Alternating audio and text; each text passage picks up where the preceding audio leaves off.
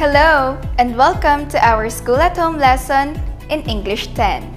We are in the fourth quarter of our set of lessons. I hope everybody will delight today in learning with lesson number 18. Our topic for today is recommendation on a research report. Read the research carefully. Then in your notebook, write true if the statement is true and false if it is not. Working Students, a case study. The main objective of this study was to present information about the characteristics of 15 working junior high school students, their homes, family background, job difficulties, and inspirations. The instrument used were the interview guide for students, teachers, parents, and employers. Another instrument was the individual inventory record, which is the compilation of vital information about the students. Study, the ages of the 15 working students range from 15 to 19 years old. They came from grades 8, 9, and 10. The males outnumbered female. The families of the working students lived in small houses or shanties rented from 2,000 pesos to 3,000 pesos. But those who lived with their employers had much better living quarters. To help their parents earn a living and to support their studies were the reason given by students worked as housemaids while the males as skilled workers on factories. The students generally considered their work difficult, but they had to endure to help the family survive. Concerning the future plans, they had something in common: continue working and studying. 1. Poverty is not a hindrance to success. One who seeks education could have it in spite of financial difficulties. Number 2. Parents' financial problem does not affect the children to school, especially those who are very desirous and ambitious to continue their studies. Number 3. The difficulties encountered by the working students depend on the nature of their job. Number 4. Having work to earn a living has a positive effect on the student's personal relationship. 5. Read the following recommendations given based on the findings of the research and analyze them if it fit to the research findings above by answering true or false. Home economics and work education should develop marketable skills to enable students to engage in gainful activities even while staying at home. More attention and consideration should be given by the teachers and other school personnel to the working students. Scholarship grants should not be based only on academic performance, but more on the economic status of the students. Here are the answers. 1. True. 2. False. 3. True. 4. True. 5. True. We have learned that the conclusion section in a research report sums up the key points of your discussion, the essential features of your design, or the significant outcomes of your investigation.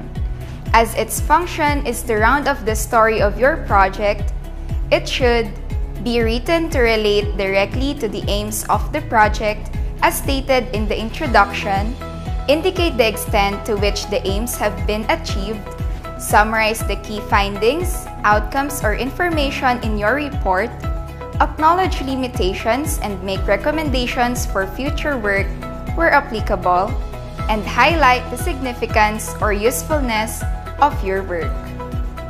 Students are often asked to write many academic papers such as essays, reports, reflections, or journals. Previously, only college students were asked to write a research paper or what we called thesis. Nowadays, not only students in college do a research, but also students in junior high school, preferably grade 10, and also students in senior high school. Each level have their own deeper type of research paper to do. Now, what is recommendation in a research paper? We often heard that this is after the conclusion in a research paper. Recommendations always address limitations and suggest how they might be overcome in future work. Recommendations urge specific actions to be taken with regard to policy, practice, theory, or subsequent research. They are specific suggestions that you make with regard to further research on the topic. For instance, you can make recommendations on subsequent research that can be conducted, especially if there is an interest in generalizing the findings beyond the study's parameters.